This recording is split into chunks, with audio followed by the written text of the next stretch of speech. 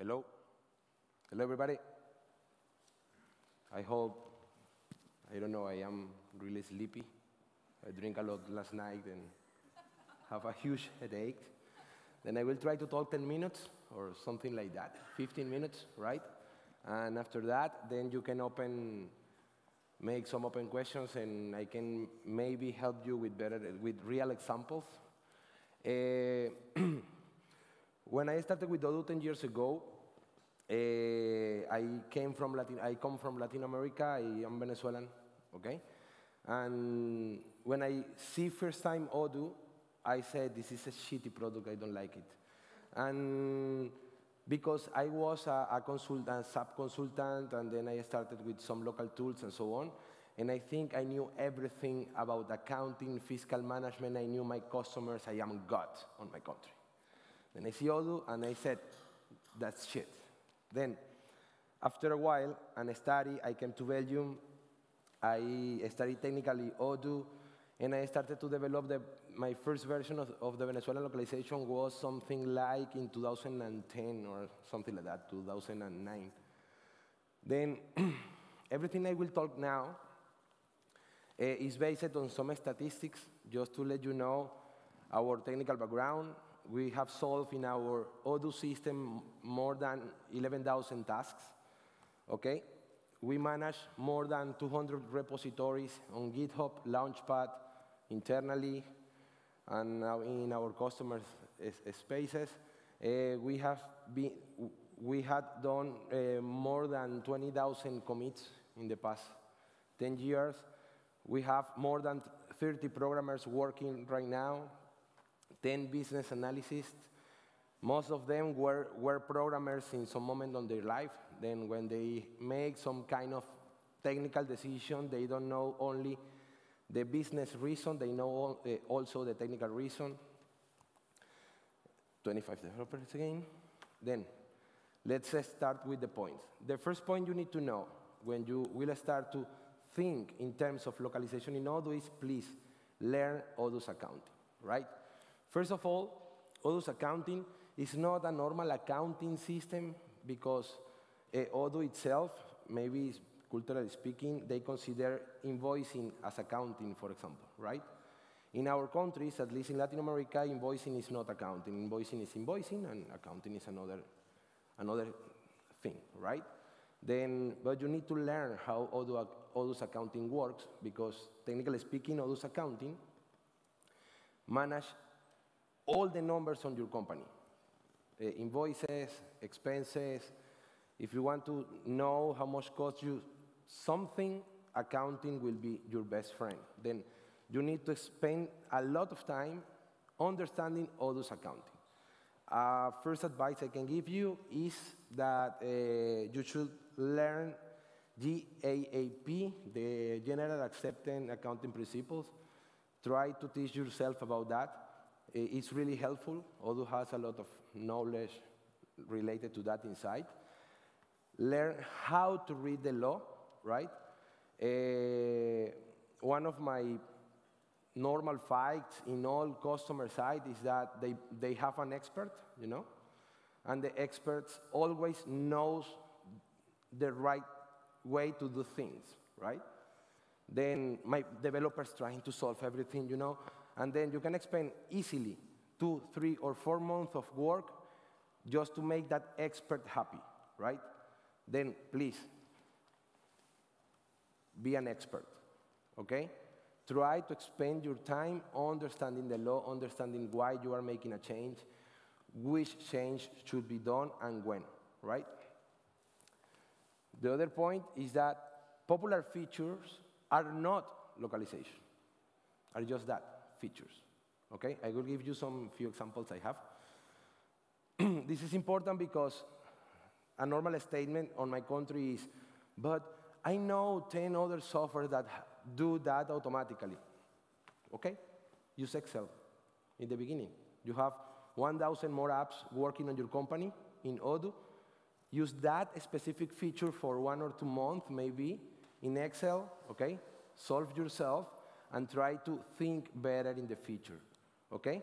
Because maybe you will need to you can break all Odoo if you do too many features related to localization. Been there, done that, remember that. Teach and share as much as possible. I try to help all the partners, at least in the countries I work. Every time I spend 1 hour with a partner teaching something in the localization, I learn something. Every single day, okay? When I argue against a partner or with a partner about a technical problem, on that discussion I always learn something. Then please share blog posts, tweets, read the documents from other partners, try to help other partners. If you have the power and the time and you see new partners coming on your market, help them, okay? Discuss with them, give them a call and ask them, how do you solve this problem or this other one, okay? Please, do not modify REST-Partner, okay? REST-Partner, for the ones that are not technical ones, are the contact table, okay, in Odoo. Wow, my friends, if you touch REST-Partner, you will have problems, for sure. And let me tell you why. Odoo have automated almost everything related to partner and users, right? They are almost I think one table is an extension of the other one. Then if you touch REST-Partner and say, let's make a little change, let's put in SQL required the VAT number. You break website, you break the auto-login system, you break the mailing system, you break everything because the VAT required it in the database is not required now because a good reason, right? Then even if it's a change of only one line of code in your code, you will break Odoo almost entirely in terms of logins and auto-creation of users and so on. Then do not touch those REST-Partner.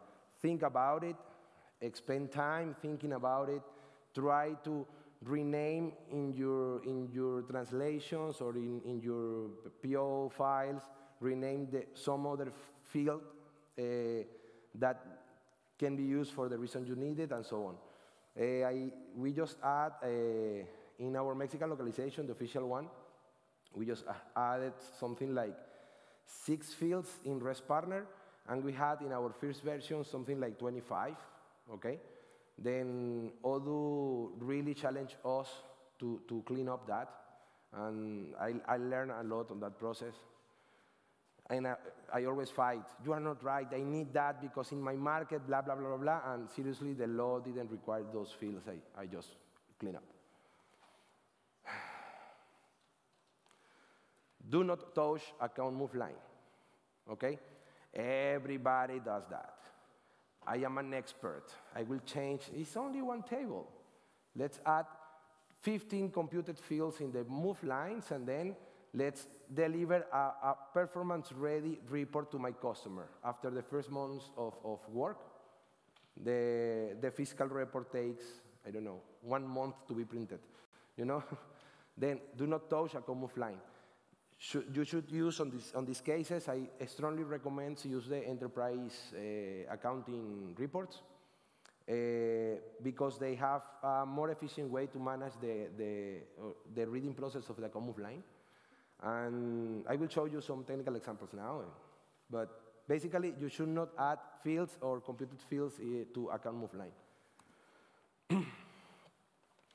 Please trust the user and in the chatter, okay? Please, because the first thing that an accountant asks you is, okay, if the system allows me to do that, then the system is wrong. How the hell is that? You need to train your user and tell, man, please, if you will make an invoice, please add the VAT number. You know, if you generate an invoice without VAT number, you will have legal problems. That's it, and the customer should, the user should add the VAT number. Put the VAT number required will not subdue the fact that you need to make a call and ask for the number to your client, right? Then please trust the user. If you need to inform something to the user, do not put warnings and so on. You should use the chatter. Try to send the message to the person in charge, create maybe a cron job or a to-do task in Odoo, and that will solve several problems. I will show you some examples also. Let's see. Let's make a demo, a quick demo. I love to show my mistakes, because when you don't do something right, you simply learn, right? And several years ago, I stopped fighting about, okay, I will lose 1 year of work because I developed the best localization in the market. No, that's not true. My first localization was this one, and it's, okay? Simply that. This is the worst localization, I think, okay? And that localization, I stopped to maintaining it, I don't know, like 5 years ago, because, well, you know, Venezuelan problems, politics, blah, blah, blah. We will not talk about that, but the point is that this localization, you can see how to not do things, okay? For example, some of the mistakes I did here is that I rewrite 4 modules that change completely all the VAT behavior, the tax behavior computation in Odoo, okay? I think this localization has something like 4 times more lines of code than all accounting in Odoo, okay? Then I simply clean up that, send to the garbage, and start again. No problem, that's okay. Fine.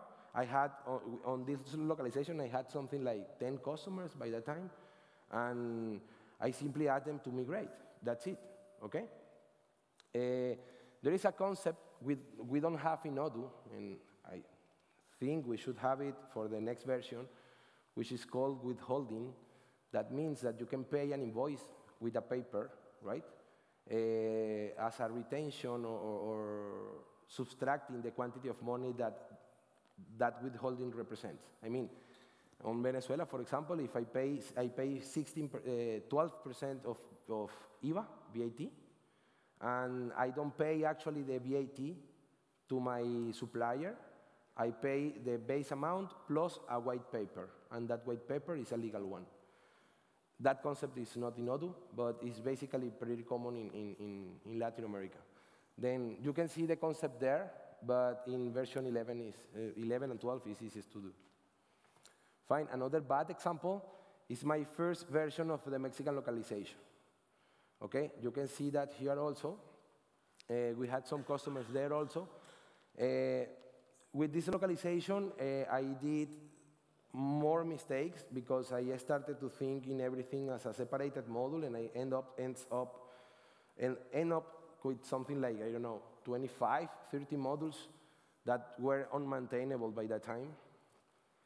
It's funny because when a company that is not from Mexico, Google, OpenERP Mexico, they download this and put in charge of the maintenance to some guys on the other side of the world and say, I have the full Mexican localization, okay? And it's community. When I see the code and audit, it's my code, and I say, well, I did it, and that's shitty localization. That doesn't work, okay? Then, in fact, and we say that publicly in GitHub and so on, that this is not maintained anymore. Another bad example you can find in Launchpad is our Colombian localization. We stopped to maintain this publicly like by 2012 because we don't have more customers in Colombia. That was the main reason. But also, a lot of mistakes there. You can see them and learn how to not do things. But then, okay, Nomar, you are showing me all what is wrong. Show me something right, please. Okay, I will show you the new Mexican localization inside Odoo Enterprise, right? Just to show you our technical approach to solve some stuff. Fine? I said 15 minutes. I have 1 more minute to show you some little examples. Then, first of all, in Mexico, instead block an invoice, okay, we try to send the electronic invoice through the chatter, right? Then in the past, I created a new model, a new table, a wizard, a really ugly wizard that sends that automatically, and I create, I don't know, like 100 lines of code. With this, we did it in Odoo itself. using the chatter with, I don't know, we send the invoice with less than 15 lines of code, completely integrated with the chatter, okay? And I am connecting here to a third party, okay? That, as you can see, I have on this demo information, I have a problem to connect to the signature agency, which is informed in the chatter, okay? Then I am not blocking the invoice in itself, I am just informing the user something is wrong. I added two new simple fields, pack status and SAT status, which is the connection, the informative fields to connect to the SAT itself, our tax institution, and the PAC, which is the signature agency, and that's it. I can retry it, or if you are in the SaaS or in your own server, you can create something that simply clicks here and retry invoice. That will fail, I think, because, see, we have the sandbox failing now, but basically, everything is informed in the chat. Another point, another thing we added with an extra module was some fields to mark this document as some special procedures in Mexico. This feature, for example, the INE, is not used by every single customer, then that's the reason we moved that to an external module, right? And we just activate that module when the customer has that kind of need, okay? We added this concept, which is the partner bank. In Mexico, it's funny, there are funny features. I think in your country it happens also. I need to guess the bank account where the customer will send me the money from, okay? Then that's funny because generally you don't know that, right? Then that's why we added that. Please spend time doing proper help fields, okay? In fact, if you ask to the developer that did our Mexican localization, he spent 10 minutes doing a field and testing the technical part, and 2 hours writing properly what needs to be done or how needs to be used the field. Why? For example, if you download our localization and you came from here, Europe, then what CFDI is for you, you know? If you are not Mexican person, then you cannot know what that means. Then I simply dedicate few time to explain how to use that field, for example. That's a field to link an invoice to a new one. For example, if I cancel an XML, I need to cancel, I cancel the document, and the next XML that replace that needs to be linked through this field. And this works without any automation, only I don't know, 10 lines of code that concatenate the strings and so on. It's really simple the way it works, okay? Reporting. Our reports are 100% based on financial reports. If you see at the top of the screen, you have 3 little buttons, print preview, export XLS, and export for SAT.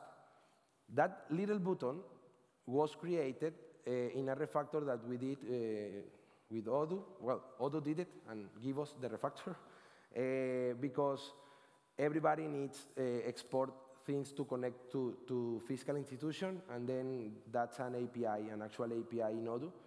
Again, 5-10 lines of code more, and you have that view on an XML in order to be able to report to your fiscal institution. I didn't add any new field to account move line.